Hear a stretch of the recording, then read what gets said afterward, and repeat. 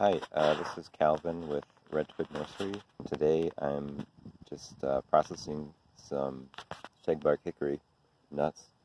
In this video I'm just going to show you how I remove the husk from the nut and then how we store them for either planting in the spring next year or sending out to people as seeds just to grow themselves. And then we'll also go through like how we dry them to eat them just for ourselves, our own personal use, and then I'll just show like what you can expect if you grow these from seed yourself.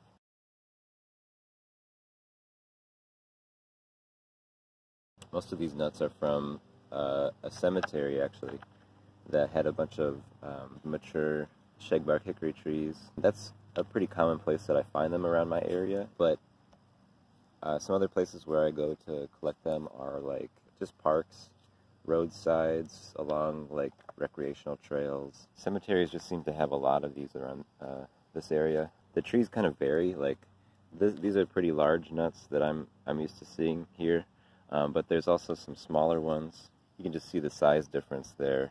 I mean, these trees are growing like right next to each other. That's kind of the difference that you'll see. When I'm trying to find a good tree to harvest from, I usually just try to find one with a large nut and produce a lot of seeds that are viable. So the first step is just to remove all the husks from all the nuts that you've collected. So now I'm just going to get started like removing all the husks and putting the seeds in one bucket and the husks, which we'll just compost, in another bucket. Okay, so now I've gone through about a quarter of my bucket, and I've removed all the husks from enough shells to like enough nuts to like cover the bottom of this little pot.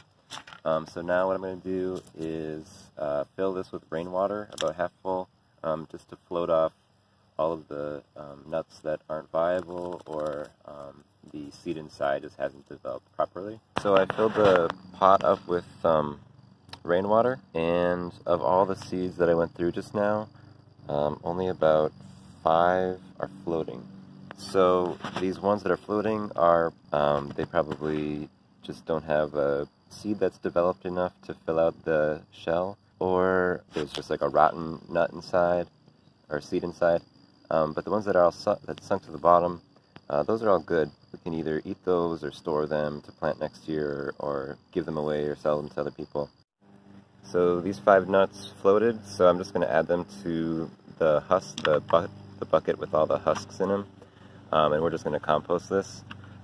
Usually I'd probably just go through the whole bucket and process all of them at once, and then do the float test all at once, but just for the sake of this video, I'm just doing a little bit at a time. So then obviously, if you're planning to eat these and not store them for planting, after you do the float test and you have your good nuts sorted, you basically just take your nuts and you dry them out. You can dry them on like a baking tray, just like in a cool dry area, or like in an onion sack near like a wood stove or some sort of heat source.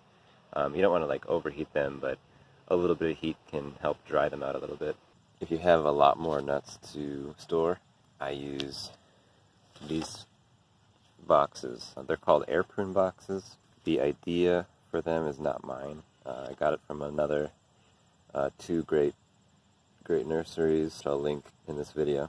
Basically, they're just these wooden frames using there's some old scrap wood with a hardware mesh bottom. This one needs some repairs. As you can see, those work really well, and then you just basically pour all the nuts you have into them and then cover them either with like another air prune box on top to keep out the like rodents and stuff, or you can just cover it with like something temporary, like a window screen, or just something to cover the top so nothing's going into it. That works, or something like it, something that allows airflow, like one of those crates from that supermarkets use, or just any sort of I'm thinking of like a shopping basket type material. Those work too. So now I'm going to take these good nuts and store them in a 5-gallon bucket. I've already started this bucket here. Well, So important things to know, I guess, about the bucket is it's got holes in the top to allow for drainage and airflow and everything like that. And it also has holes in the bottom too. Same thing, just for drainage. And the way I do it is at the bottom of the bucket, when I first start a new bucket, I'll put like a layer of wood chips, or this is sawdust that I got from a firewood processor, got for free. You can also use wood chips or like sand or coconut coir, maybe even like perlite, maybe like charcoal. But yeah, so you start with a shallow layer of that at the bottom of the bucket, and then you just add like about enough seeds to cover that sawdust layer or that wood chip layer, and then you just add another layer of sawdust on top of that, and then you just keep going. So basically this is sawdust, and then seeds, sawdust, seeds, and so on until I get to the top and fill it up. So that's what I'm going to do now. I have this one is one I started before. This bucket is carrying American hazelnuts in the bottom and 470 hickory nuts, Carya ovata, above that. So I'm just going to continue that, and I'll label it when I'm done so I know what I have next year or later this fall when I'm filling seed orders and stuff like that. Alright, so I have counted and put all the nuts in this layer that I had just started beforehand, and then now I'm just going to add sawdust on top of it. Okay, so I added a layer of sawdust on top, or wood shavings, I guess you should probably say what these are. So then now, this one still has some space above it. I could probably fit like one more layer of nuts here, so I'm just going to cover it for now, and then I'll continue adding nuts as I go. So then, once you've filled up your container, which doesn't have to be this big, it doesn't have to be 5 gallons, it could be like 3 gallons or just one, it could be like a small yogurt container that you store over the winter, but for now I've got this full bucket and I'm going to put it temporarily until later in the fall. I'm just going to store this in here, which is a chicken coop, which I had not yet made the jump to getting chickens, but for now I'm just using it as like a seed storage area.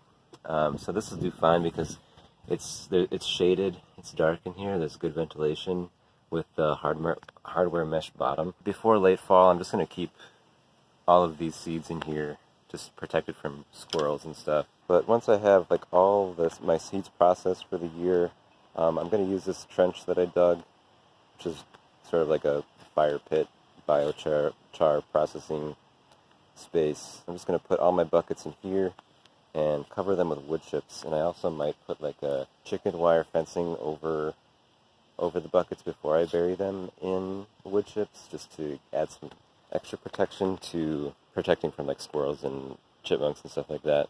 So just to show you what that looks like, this is a bucket of seeds that I stored earlier this summer from fruits that ripen a lot earlier than these nuts. So I'll just try to show how I basically buried it into the ground and then covered it with wood chips. This is basically how I stratify almost all of my seeds. Just in buckets like this. Basically, I just leave these buckets out here until early spring when I dig them all up and plant out them in like I do all my seeds in like raised nursery beds. But you could also plant them in containers or whatever sort of configuration you want. I'll probably add more wood chips to this one in particular. If you're interested in what to expect if you're growing these from seed, this over here is a bed, a really small bed of Shagbark hickory with some weeds in it, violets. I mean, this is probably what you're going to expect for a typical context. This is like a raised nursery bed, and you can see this one's kind of nibbled on, but that's probably about 5 or 6 inches tall. This one's probably about 5 or 6 inches tall. These all probably are between 4 and 6 inches, and that's probably all you can really expect for 1 year. I'm not sure. I think they can get up to about 18 inches in their second year. We're going to sell the ones that are healthy and taller, and just keep the ones that are a little bit like damaged, like this one, to grow out for another year and eventually to sell or to plant permanently somewhere as part of an orchard or someone's garden or something like that. So if you're interested in growing shagbark hickory nuts from seed, trees from seed, hopefully this video has been helpful to you. If you're interested in buying any of our seeds that we've collected this season, I'll leave a link to our nursery shop page below, our Etsy page. We're also selling shagbark hickory seedlings that we've grown this year. This is just some of the ones that we have, in case you don't want to wait a season to have a tree. But yeah, it's a slow-growing tree, but I mean, it's like the best tasting nut out there, and the wood is like pretty much the best when it comes to timber that's hard and flexible. It's also really good for smoking meats and other things. So, all right, thank you.